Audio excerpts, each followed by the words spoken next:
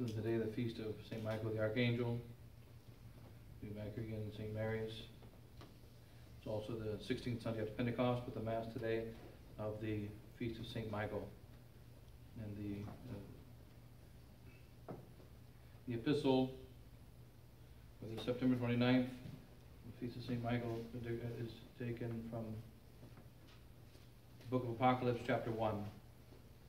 In those days, God signified the things which must shortly come to pass, sending by his angel to his servant John, who hath given testimony to the word of God, and the testimony of Jesus Christ, what things soever he hath seen. Blessed is he that readeth and heareth the words of this prophecy, and keepeth those things which are written in it. For the time is at hand. John to the 7 churches which are in Asia. Grace be unto you, and peace from him that is, and that was, and that is to come, and from the 7 spirits which are before his throne, and from Jesus Christ, who is the faithful witness, the first begotten of the dead, and the prince of the kings of the earth, who hath loved us and washed us from our sins in his blood, in his own blood. And then the gospel, taking that according to St. Matthew chapter 18. At that time the disciples came to Jesus, saying, Who thinkest thou is greater in the kingdom of heaven? And Jesus, calling unto him a little child, set him in the midst of them, and said, Amen I say to you, unless you be converted and become as little children, you shall not enter into the kingdom of heaven. Whosoever therefore shall humble himself as this little child, he is the greater in the kingdom of heaven. And he that shall receive one as such little child in my name receiveth me.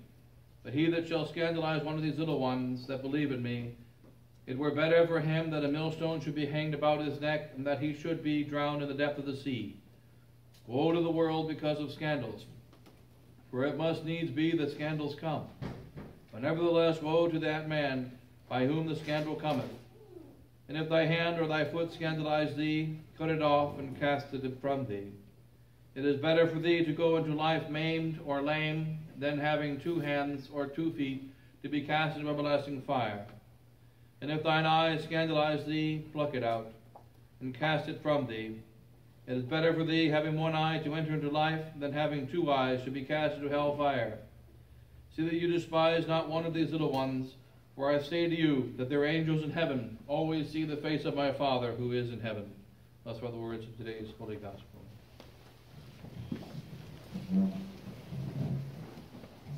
Father, Son, and Holy Ghost, amen.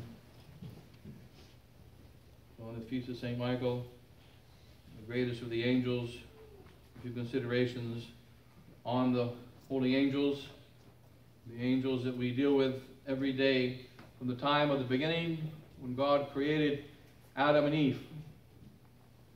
What happened? He walked every day with God, Adam and Eve did. The angels were around them. An angel came named Lucifer, and the angel spoke to Eve, and she decided to listen to the angel.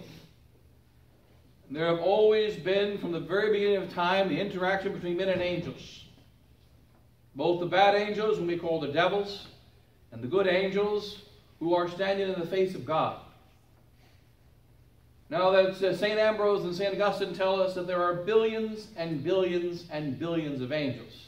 And we know this because of the parable of the prodigal son, or not parable, of the lost sheep. That our Lord said in the parable of the lost sheep that there were 100 sheep. But which of you will not leave behind the 99 safe sheep in order to save the one that was lost? So 99 safe sheep represent all the numbers of angels. So there are 99 good angels for every 1 human being. And that's not 99 good angels for every 1 human being at any particular time, but all times. So right now there's 7 billion people on earth.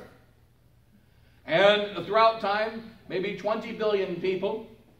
And so for every one of these 20 billion people, there are 99 angels, good angels, that represent the numbers. So there are 99 more good angels than there are 20 billion. So that there are trillions of angels. And also, we learn later on in the book of the Minor Prophets that the angels fell from heaven.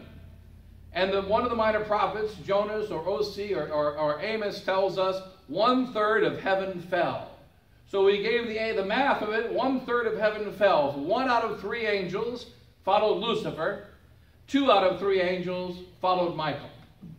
So the majority of the angels are in heaven, and we know that there are 99 that are in heaven for every one person on earth.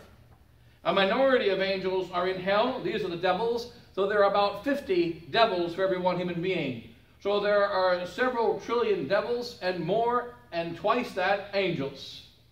And so there are many, many of the spirits that are intellectual spirits in the heavens. There is a huge army following Lucifer and a huge army following Michael. And from the very beginning, there had been interaction between these and human beings. We call them all by one name. We call them angels. The word angel means messenger. Because always the angels, no matter what their position is, messengers go to the king and they take a message and they bring it down to whoever needs to receive the message. They give the message to that person that needs to receive it, and then they bring it back to their master. This is true of both the good angels and the bad angels. All of the wicked angels carry messages from Satan, Lucifer himself, to all souls on earth, and then messages from the souls on earth back to Lucifer. And the other angels, the good angels, carry messages from heaven to earth and from earth to heaven. And there's a continual communication. There are 9 choirs of angels, and there is an order amongst the angels. According to, it's not a dogma of the church, but according to a tradition, 8 of the choirs have representatives in hell. All 9 choirs have representatives in heaven. That there was one choir, the seraphim, which is a choir that signifies love. The choir that is the choir, the angels that are seraphim. These are the angels that were below the cherubim originally. They were the second choir of angels. Now they are the first choir. And the seraphim, they are the angels that love. The cherubim are the angels that know. And the cherubim have the perfect knowledge of God, a greater knowledge of all God and His creation than anyone else and any other being. Whereas the seraphims are devoted only to love. They have a perfect love. So the cherubim help them send the knowledge down to the seraphim, and the seraphim immediately turn that knowledge into the fire of love. Of course, all the angels love God, but the seraphims are devoted to love, devoted to charity. And some of the saints tell us that of the seraphim, not one angel fell. Of all the other 8 choirs, angels fell and became devils. But St. John tells us, Deus caritas est. God is charity. God is love. And those angels that were purely devoted to love in their being, not one fell. And this is the choir of the seraphim. Of the other 8 choirs, the angels fell and became devils. So the seraphim then took their place, just as Michael was a lowly archangel. That's the 8th choir of the 9 choirs. He's towards the bottom, not the very bottom, but very close to the bottom. And the archangels, the archangel Michael, climbed above all the angels. He climbed above trillions of angels, billions and billions at least of angels. He climbed above them and took his place, but he came from the very bottom, or almost the bottom of the angels. And the seraphim then climbed above the cherubim because of their perfect love, and because the cherubim, Lucifer was a cherubim, and the seraphim, they did not fall. Now these angels are part of our creation. We have an idea, for instance, angels live in heaven, wherever that is, somewhere out there. Angels were not created in heaven. Angels are created here on this earth. Just like there are many creatures you don't see. If you could see all the insects in the woods, you would not go into the woods. The fact is that there are many, many creatures in the woods you don't see. There are many creatures that are there, where they are acting, they are working, they are doing their work, keeping our world alive and keeping our world functioning, but we don't see them. There are millions and billions of creatures. You don't see all the rocks that are beneath you. You don't see the layers of strata. You don't see what's on the other side of the clouds on a cloudy day. You can't see the stars that are behind the sun. There's billions of stars behind the sun right now. You can't see them. These all show how valuable your eyeballs are and how valuable your senses are. They're pretty useless. And so when the angels, they can see all that. They say the stars are there in the daytime just like in the night. Can't you see them? No, I can't see them. You idiot. The fact is that the angels, they see all the realities that there are. And we can only see through our senses, though very often we see things with our senses today that I won't see tomorrow. There are things in our senses that we see, and there are things in our mind we see that we don't always see. This is part of the deficiency of us human beings. So I don't see Europe, but I saw it before. I know what it looks like. I don't see Kentucky right now, but I know what it looks like. I've been there. And so the fact is that I see many things, and know about many things that I can't see at this very moment. But they're still there. They don't depend upon my eyes presently seeing them. Right now there are trillions of angels. Trillions of them. And they're busy. One thing all the angels have in common, they're not lazy. None of them. Zero. No bad angel is lazy. No good angel is lazy. They always work. And St. Thomas Aquinas points out that the nature of an angel is such that if he doesn't work, if an angel gets lazy, he ceases to exist. We can lay down and take a nap. But even when you take a nap, your heart is beating, your blood is flowing, you're having some kind of dream. There's still activity going on inside of you. But an angel is only mind and will. Therefore, he's always working. His mind is always working. His will is always working. And an angel is wherever he works. And he can go from work to work. So an angel can be immediately right here, working here, in St. Marys, Kansas, and then instantly it can be working an instant later in Moscow, an instant later on the moon. Wherever he works, he's working. He is where he works, and he goes instantly from one place of work to another. And we see often in all kinds of ways the workings of the angels, both the good and the bad. We normally call the good angels angels, the bad angels devils. But we see them working continuously. The devil came and spoke to Eve and convinced her to eat the forbidden fruit. He could not make her eat it, she had to eat it. He could not make her bring it to Adam, she had to bring it to Adam. He could not force Adam to consume it and disobey the law of God by a great sin of pride, he had to do it. But he encouraged and he moved and he worked. Now there are also physical works of the angels. One example, for instance, we see in the book of Maccabees. Judas Maccabeus was fighting against the enemies of God, fighting against the Greeks. And he was fighting against them in a great battle. And he decided to charge forward. And he charged forward in the battle by himself, and he was killing many of the enemy, and they surrounded him. And there became visible two angels. Two angels stood on either side of Judas Maccabeus. And Judas the hammer was killing the people in front of him. And the men were coming behind. The enemy soldiers were coming behind. And they were trying to stab Judas in the back. And an angel was there with a sword, and he knocked away the swords. And he knocked away the swords. They tried to shoot him with arrows. And they blocked the arrows. And not one arrow touched him. Not one sword hit him. So the angels are working on us continuously. We know, for instance, at this very moment, there are trillions, at least billions of devils. And the devils are all on assignment always. They don't take vacations, they don't take breaks. The devils are on assignment. There are billions of angels. And many angels who are called devils are on assignment right now here at our Mass. They're here right now. And the angels are also here. And the devils want to pour forth every kind of inspiration. So we use the word spirit. The spirit refers to breath. Because the angel, he cannot directly act on our minds. He cannot directly act on our hearts. But he can blow like a wind. As you mentioned oftentimes, he can blow like a wind. A wind can blow in your face. Now, if it is the winter time, and the wind is very cold, you will be tempted to turn your back to the wind. But the wind cannot make you turn your back. If it's the summertime, the wind is blowing in your face. Then the wind is cooling you, and you may turn your face to the wind. You may also turn your back to the wind. The wind encourages you to turn its face to the wind because it's hot. Or the wind encourages you to turn your back to the wind because it's cold. But the wind cannot make you turn your back, and the wind cannot make you turn the face. And this is the way the angels work upon our intellects and upon our wills. The angels inspire.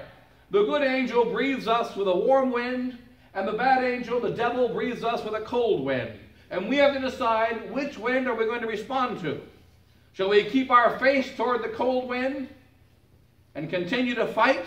Or shall we turn our back to the cold wind and move in the direction of the cold wind?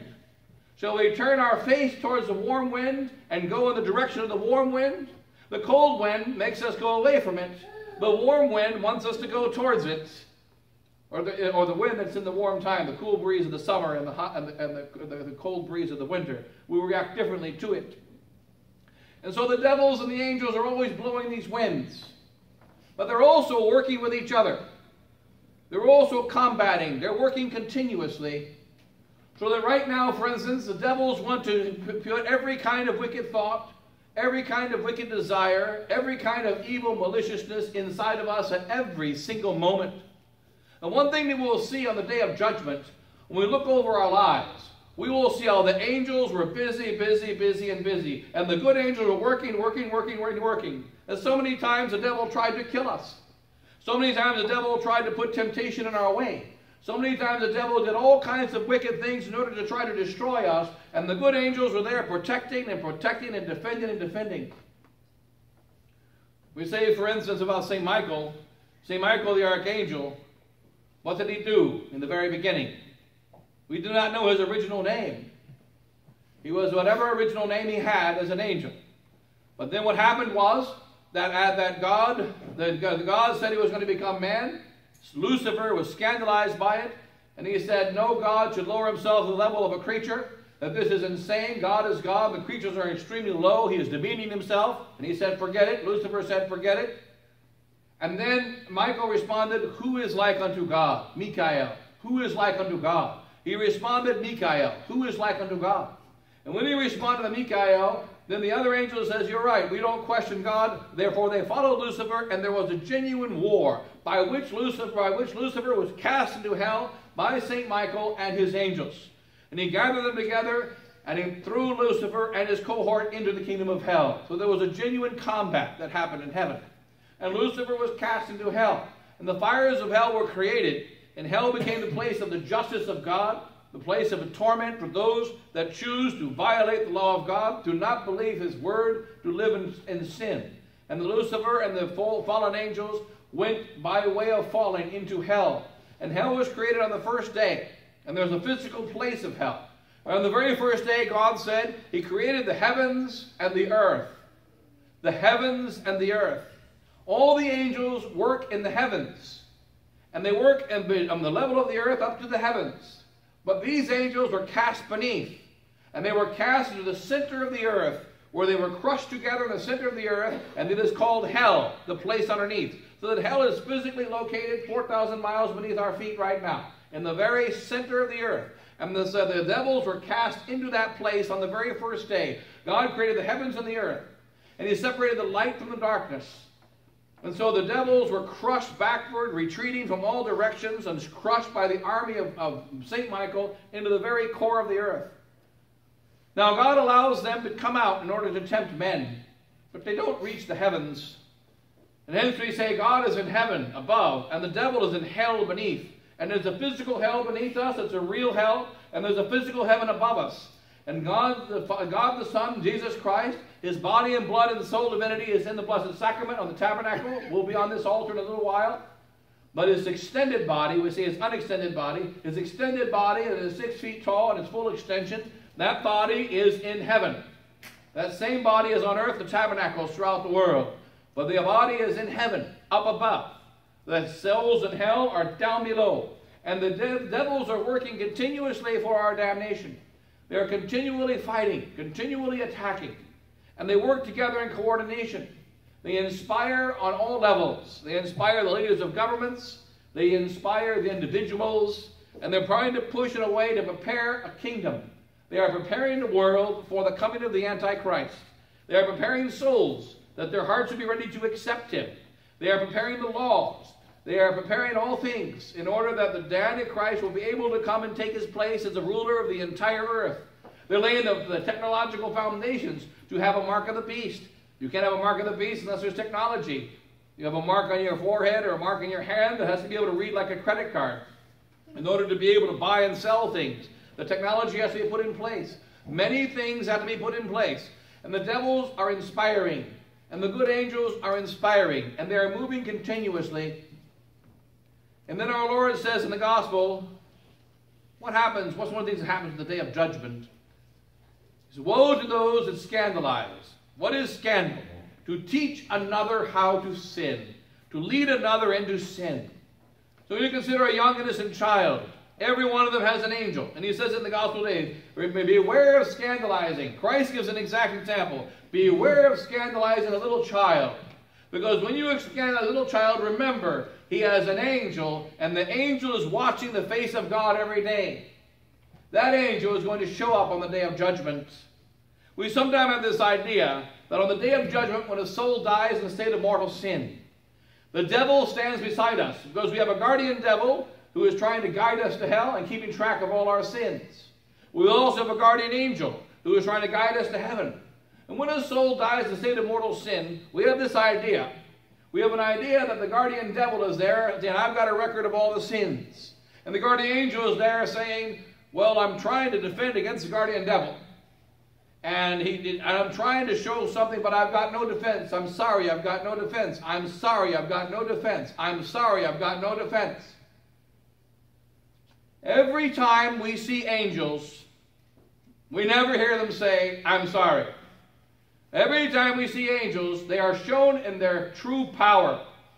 When the holy angel stood before David, rather before Daniel, and the holy angel stood before St. John the evangelist, who is the beloved of Christ. St. John, who lived 3.5 years with Christ, 3.5 years with God made man, who put his head on the heart of Jesus Christ, and who had love deeply in his heart, filled with God and 100% innocent. An angel stood in front of him, and he cowered in fear. He collapsed in terror because of the presence of the power of an angel. The angel had to give him strength to bear his presence. The same was done with Daniel. The angel to give him strength to bear his presence. When the soul dies in the state of mortal sin, the devil will point out all the sins of the man that died and how he is unrepentant. The good angels will come, and many good angels will come. For instance, the angels of every person that we have scandalized, every person that we have committed sin with, every person that we have led to damnation. And this is many today, because now you must remember with regard to the internet, with regard to these pictures of pornography and so on, the girls involved with pornography, and the girls involved with impure dress. Every angel of every single young man, everyone that was tempted to commit a sin because of those pictures, at the day of judgment, every single one of those angels is showing up. Every one of them. There will be thousands of angels at the judgment. Every single good angel will show up. They will all be there. And then our Lord gives a warning in the gospel today. He says, beware when you, woe to him that scandalizes this little one. Woe to him that teaches the little one sin. Woe to one who exposes this child to impurity. Woe to one who destroys the soul of a young child. And that does not mean young child only in days, but young in virtue, one who is innocent. And whatever day the time comes when innocence is taken from them, every angel takes note. And the notice is made that such and such a man has died. One who has seduced many thousands of women. Such and such a girl has died. It's one who, through her impurity, through her immodesty, through her lust, has destroyed thousands of men. Every one of the angels is showing up. And they will all be there at the judgment. And they will not be, I'm sorry, I can't defend this young lady. I'm sorry, I can't. They will not be sorry at all. They will be filled with an exceeding great wrath. And they tried to get us to repent in life. But when the time of judgment comes, the time of repentance is over. And therefore, on the one side, there shall be the devils who shall point out every sin of the man that dies in mortal sin. And will point out his wickedness and point out his lack of sorrow and will mock. On the other side shall be the good angels, who will point out with greater viciousness than the devil. Consider this about hell. Does the greater pain come from the pitchfork of Lucifer? Or does the greater pain come from the breath of God? It says in sacred scripture, the breath of the Lord is a torrent of fire upon the damned. Just as he has infinite mercy here on earth, he has infinite justice in hell. And this infinite justice burns, and the good angels will have only 2 moments in which they can get at us. Because when we're in hell, the good angels cannot touch us. When the time of judgment comes, the good angels will be there. And they will absolutely, with great anger and great violence, they shall condemn. Now remember that Jesus Christ doesn't care what the devil has to say. He hates the devil. He condemned the devil. He bears no value in the witness of the devil. Even though the devil will tell the truth at the day of judgment. That'll be the one day he tells the truth. But Christ is not interested in Satan. Christ is not listening to Satan. But there shall be the thousands of good angels. And there will be thousands of them. Because our sins affect thousands. Not only our guardian angel. He will be there. Will he be happy? Absolutely not. Will he be silent? Absolutely not. He will be filled with great wrath. A just and holy wrath. And God shall ask, just like we see when a king has a subject who committed a crime. A man comes in who is an honest subject. Did he commit the crime? I know that you tell the truth. If he's innocent, tell me, and I will believe you. If he is guilty, tell me, and I will believe you. And so Jesus Christ, in the day of judgment, stands before us, and we have seen our own sins. And the good angels are just, and the good angels are honest, and the good angels are filled with the fire of the justice of God. It was the good angel that killed the 40,000 soldiers of Sennacherib.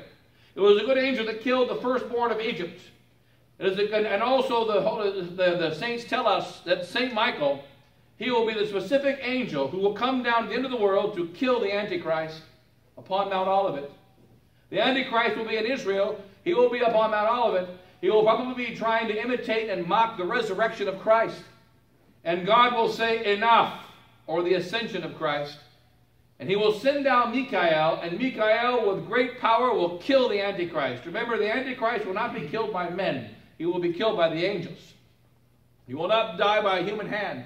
And St. Michael will be the one who will come down and kill him. The angels also carry our prayers. They carry our prayers up to heaven. The prayers have to travel from our weak bodies to heaven, and they carry the prayers and they bring them up to heaven. They are defending us against the continuous attacks of the devil. They are killing themselves, so to speak, protecting us. And that is why when the time of judgment comes, and if we die in mortal sin, they will point out, I did all this for this young man. I did everything for him. I did everything for her. I gave them every opportunity to turn away from their impurity, every opportunity to turn away from their lies, every opportunity to come to the truth. And they rejected it and rejected it and rejected it. And here are all the rejections.